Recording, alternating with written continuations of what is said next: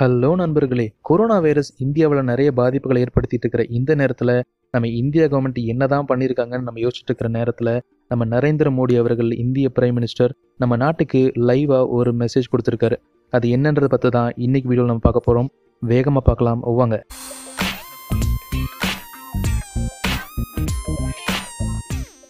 இந்த corona virus ஏற்படுத்தியிருக்கிற பாதிப்புகள் முதலாம் உலகப்போர், இரண்டாம் உலகப்போரை விட அதிகமான பாதிப்புகளை ஏற்படுத்திட்டு இருக்கு அப்படின்னு சொல்றாரு.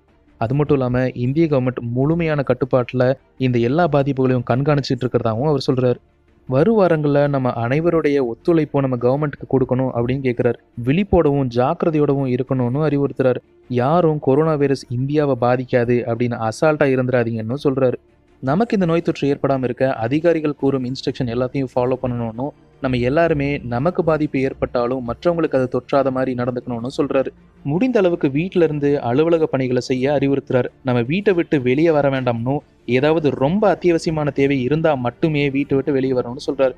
அது மட்டும் இல்லாமல் 65 வயசுக்கு மேலே இருக்கவங்க தயவு செஞ்சு வீட்டை விட்டு வெளியவே வராதீங்க அப்படின்றாரு. இந்த நோய் தொற்று ஏற்பட்டு இருக்கிற இந்த நேரத்தில் மற்றவர்களிடமிருந்து நம்மளை தனிமைப்படுத்திக்கிறது நல்லது அப்படின்னு சொல்றாரு. ஜனதா கர்ஃபியூவை மோடி அவர்கள் ப்ரொபோஸ் பண்றாரு. அதாவது வரும் மார்ச் 22 ஞாயிற்றுக்கிழமை காலை 7 மணி முதல் இரவு 9 மணி வரை யாருமே வீட்டில இருந்து வெளியே வரவே வேண்டாம் அப்படின்னு அறிவுறுத்துறாரு. இது கொரோனா பாதிப்பை கட்டுப்படுத்தும் தடுப்பு நடவடிக்கையின் சோதனை ஓட்டமா இருக்கும் அப்படின்னு அறிவிக்கிறாரு. இந்த ஊரடங்கு உத்தரவை மாநில அரசுகள் கண்டிப்பா கடைபிடிக்கணும்னு உத்தரவு கொடுக்கிறாரு. இந்த ஊரடங்கு உத்தரவு கொடுத்திருக்கிற அந்த அன்னைக்கு, அதாவது வரும் ஞாயிறு மாலை 5 மணிக்கு நமக்காக வெளியில் உழைக்கும் காவல்துறை, பாதுகாப்பு அதிகாரிகள், மருத்துவர்கள், செவிலியர்கள் போன்ற மற்ற அனைத்து துறையினர்களுக்கும் நம்மளோட நன்றிகளை தெரிவிக்கணும் அப்படின்னு சொல்றாரு. முடிந்த அளவுக்கு ஹாஸ்பிட்டல் போய் அவங்கள தொந்தரவு செய்யாமல் டாக்டர்களுக்கு நம்மளோட டவுட்ஸை ஃபோன் பண்ணி கேட்டு கிளியர் பண்ணிக்கிறதுக்கு அறிவுறுத்துறாரு மோடி அவர்கள்.